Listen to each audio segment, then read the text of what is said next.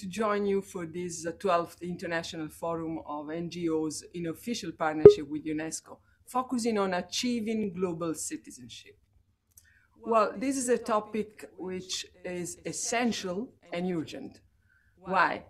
Because the COVID-19 pandemic has revealed our vulnerability, our interdependence to a degree never experienced before, and it has affected every community, every family. Well, our world now is at a turning point, so to say. Gaping inequalities, a damaged planet, growing polarization, and the devastating impact of the global health crisis put us before a generational choice. Continue on an unsustainable path or radically change course. This is the core message of our recently released Futures of Education report that calls actually for a new social contract in education to rebalance somehow our relationship with each other, the planet, and technology. For this, education has to transform and be transformative to give all learners the knowledge, skills, values, and abilities to care and act with a sense of common belonging and responsibility. It requires pedagogies of collaboration, new pedagogies of collaboration, cooperation, solidarity, a new form of solidarity that treasure and sustain diversity. This is where education for global citizenship and sustainable development comes center stage. It implies actually ensuring that education goes beyond literacy and numeracy, albeit important, of course, still very much important. In today's interconnected and fragile world, education must also be about building peace, sustainable development, greater justice, social equity, and gender equality. In short, about learning to live together on a planet under pressure. This is the premise of Sustainable Development Goal 4.7 that captures the social, humanistic, and moral purposes of education. A very ambitious target, we know. It forges the link between sustainable development and global citizenship to put learners on a pathway of empowerment and transformation. And this is about change, the change we need. Since entering the mainstream discourse on education in 2012, by then UN Secretary General Ban Ki-moon, global citizenship education has given rise to intense but healthy debates. It's sometimes perceived, honestly, as, dissociated from local needs and realities, while globalization is equated in some contexts with westernization. But over the years, it has taken hold as a necessary approach to sharpen the relevance of education. It's not an abstract scheme. It's something really very much about the change education can bring. These three notions are at the heart of global citizenship education are the following: respect for diversity, solidarity, and a shared sense of humanity. But today's education systems are not doing enough to help learners become global citizens. Last month, for instance, we released a report with Education International entitled Teachers Have Their Say.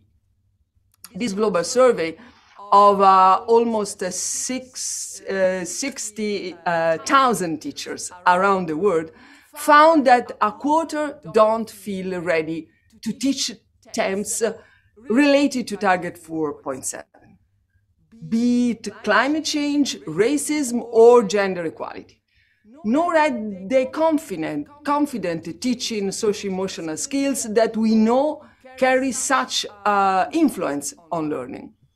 While education for global citizenship and sustainable development involves a change in the very experience of learning. It's not a matter of adding onto the curricula, but more profoundly, of a change in approach and practice to connect learning with life and nurture a global conscience, a sense of caring, a sense of responsibility towards others, the world around, and the planet itself. Global citizenship education is a holistic experience that combines different dimensions: cognitive, socio-emotional, and behavioral learning. Well, we know neuroscience tells us the importance of connecting these three areas for learning to take hold and be transformative.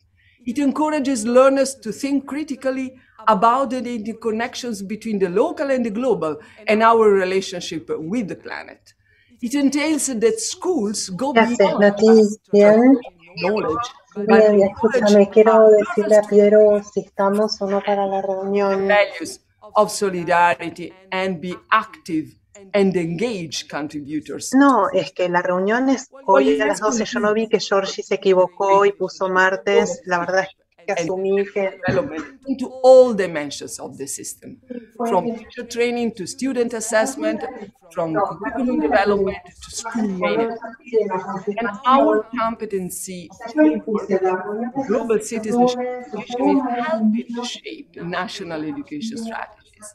Our updated media and information literacy curriculum gives tools to deconstruct false narratives, fake news, distinguish fact from fake, and critically evaluate content on and offline. We are building the capacities of teachers to deliver transformative pedagogies and make us the power of culture to embrace and value diversity. Well, this is our approach in Iraq, where we work with our civil society partner as ZOA on a gender approach to the prevention of violent extremism through education. We are trying to address gender norms and stereotypes through education by strengthening the capacity of 10,000 teachers and educators. Using social media, we reach more than 40,000 learners during the first phase of this important project. Another good example, in the Sahel and in North Africa region, we are working with young leaders to build the defenses of peace and fight against the exclusionary narratives through World Heritage camps and youth-led media and information literacy trainings. Through our Trash Hack campaign, we started a global movement to tackle the world waste, starting at grassroots and community level.